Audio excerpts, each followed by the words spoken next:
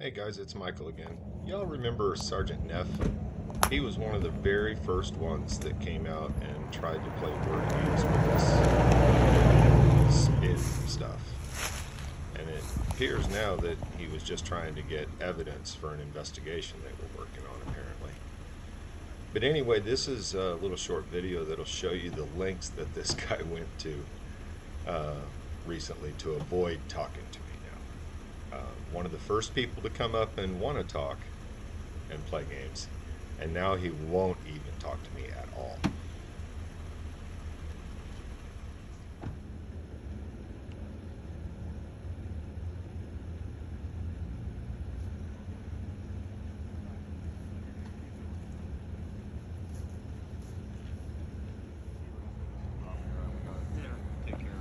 Sgt Neff, I gotta help him with his bike. can I have a minute of your time when you're done? I am going to help him with his bike. I gotta move it. Okay.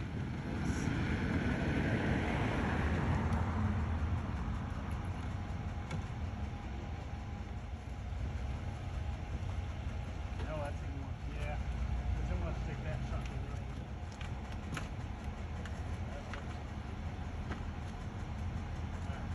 A little bit light. There we go.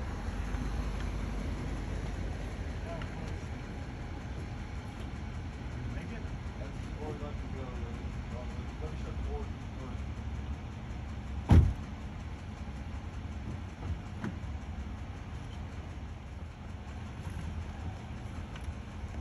I'll just push it down there. He can follow me. We'll get it down there.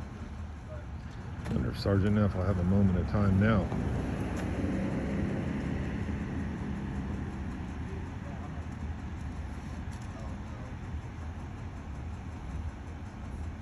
What's your name, man? I'm Officer Shoots. Officer who? Officer Shoots. I don't know that we've ever met. No, we haven't. Hey, Sgt Neff, since you don't have to transport the bike, could we talk for a moment?